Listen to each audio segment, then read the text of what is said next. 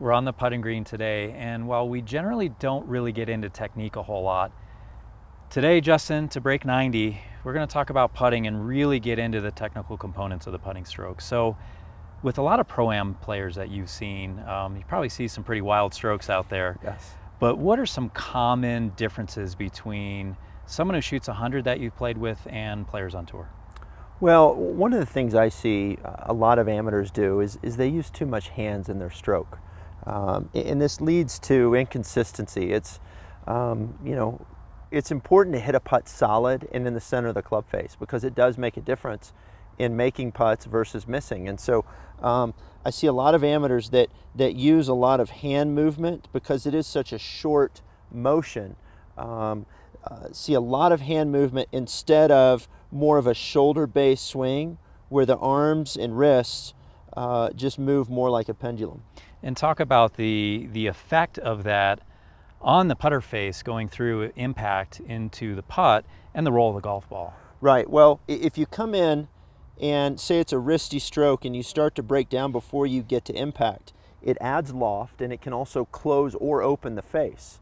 And so in order to be consistent on the greens, you've got to meet the ball with the putter face as squarely as possible. And again, hitting the ball off center will affect how a ball rolls. Okay, so if you don't mind, set up and let's hit a couple putts here.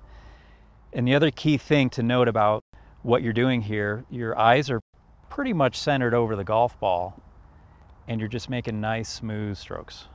So you notice there's not a lot of acceleration in my stroke, but there's no deceleration.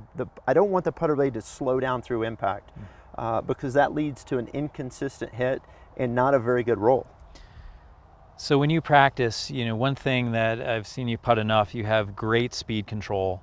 A lot of the technical components that contribute to that are a very quiet lower body that may not even move at all. Yeah, I feel like in the stroke, really the only thing that's moving or creating the movement is the shoulders. I don't want any hand movement and certainly no lower body movement. Now, once you get into longer putts or you're putting from well off the green, then you may need to get a little lower body movement so your stroke, you don't have to take it back so far. But in general, in putting, it starts in the shoulders and just works like this pendulum that creates very consistent movement and a very consistent roll. Okay, so for everybody out there, if you were to say, practice this way, what would you prescribe? I would tell them lighter grip pressure is better on the greens. Tension's a killer around the greens, and so see a lot of people that grip the putter very tightly. And so a lighter grip pressure, and feel like you're hitting it more with your left hand or your left arm than you are your right. That's why I think you see a lot of guys that go to a claw type grip that really putt better, because the movement is more initiated in the left side versus the right. Okay, that is fantastic advice right there. These are some really key tips.